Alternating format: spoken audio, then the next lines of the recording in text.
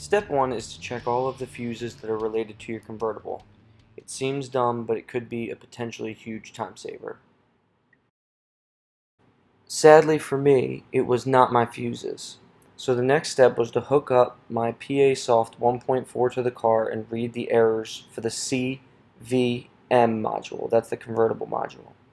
I had error VSW 4.2 input at ground, which means that somewhere along the line I have a wire being grounded that shouldn't be, meaning that the signal is not getting from the button back to the rest of the system.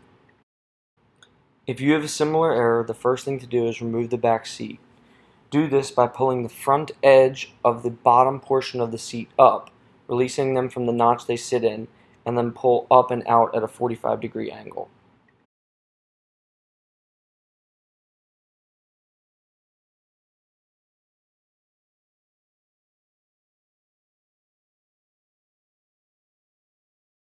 The top portion of the seats is held together with two 10mm nuts.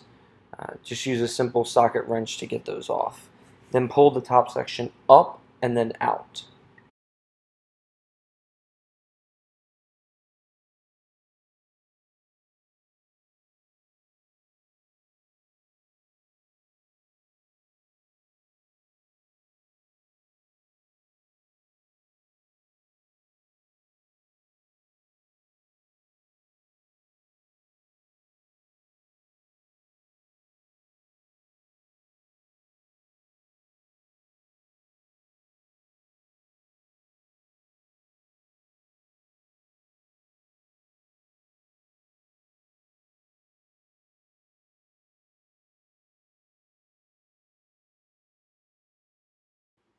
If you read the code and you know that the problem is electrical, then there's no need to look at the convertible motor.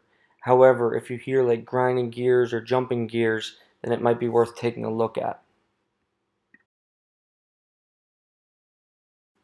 To take a look at the convertible motor, simply remove the three 10mm bolts off the convertible motor lid. Mine is metal that I ordered online, but yours will be black plastic.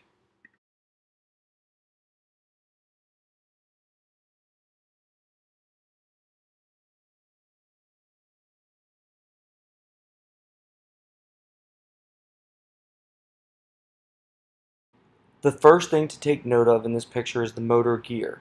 It can become worn out, or stuck, or dislodged. Additionally, if your convertible motor lid, the black plastic piece, is too loose, it can jump around, which means that if you hear a grinding or a slipping, that's probably your problem. Also check your Bowden cables for tightness to ensure that as the system engages, your top will be engaged.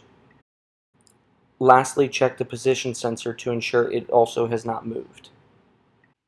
If all of that looks good, it's time to hunt for the broken wire. Remove the driver rear quarter panel with two 8mm bolts under the armrest. Pull out the bottom first and disconnect the speaker.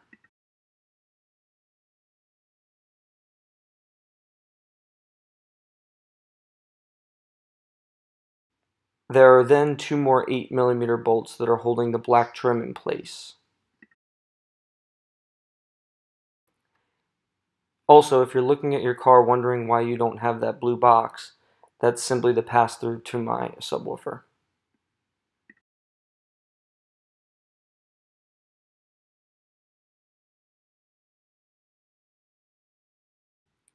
Once those two 8mm bolts are removed, you can now remove the bottom portion of the black trim, which I'm shown holding here.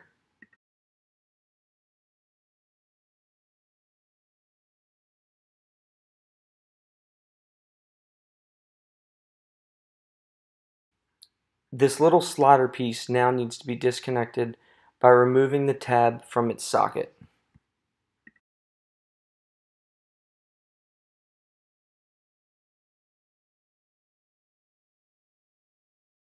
Once the slider piece has been disconnected, remove the top portion of the quarter panel, which is connected with a series of tabs, hopefully shown here, 1, 2, 3, and 4. Just by pulling up, it will come off. After removal of the top quarter panel, the convertible module and some of the wiring will now be visible and available to work on. The white box is the convertible module. Obviously, some of these wires run to the front of the car so that when the button is pressed, the signal can go back to the convertible module.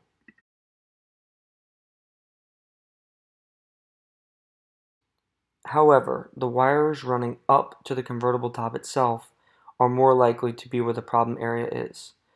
In this video, I have removed my sheathing on the bend, thinking that that was a potential place for a broken wire. My wires on that corner were okay, but yours may not be. After some further investigation, this area here seemed to be a pinch point.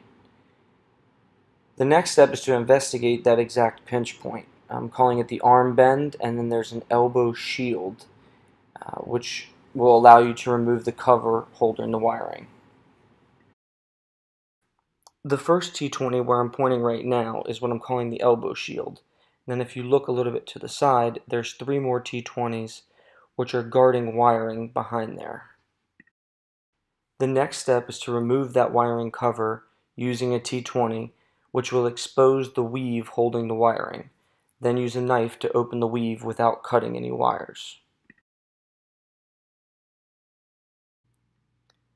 Again, I got rid of 4 T20s, and this piece pops off, exposing the wiring weave.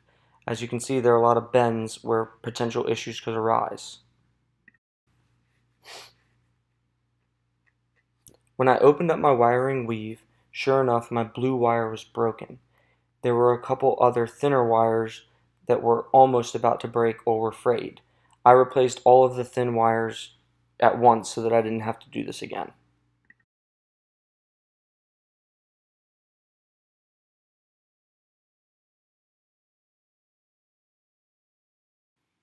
The next step is to fix the broken wire or wires.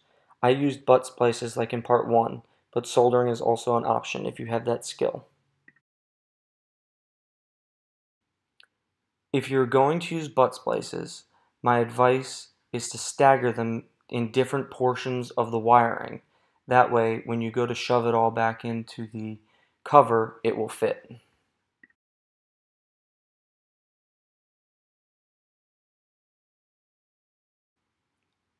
Again, I replaced all of my thin wires so that I hopefully don't ever have to do this again.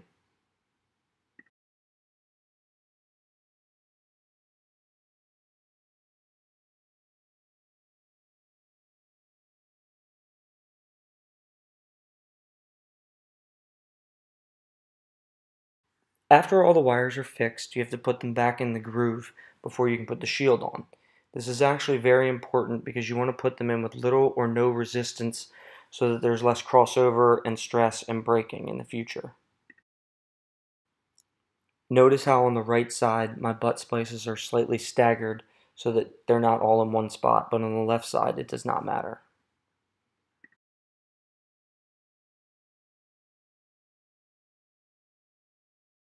This is how the cover needs to go back on. Unfortunately, I needed both hands to do it, so I had to put the video at a weird angle.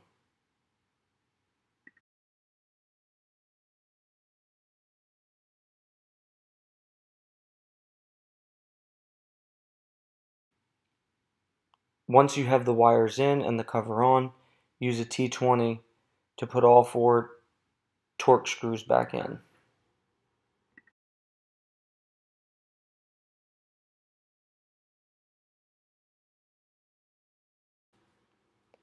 Now that you have the wires back in the cover, ensure that nothing is pinched or caught and that the wires can move freely on the left side.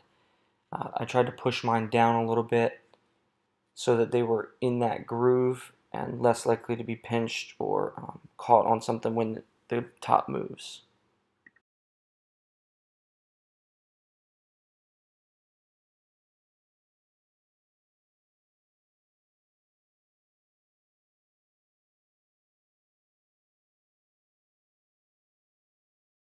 You can also try to push those wires down through that little groove right there or pull them down.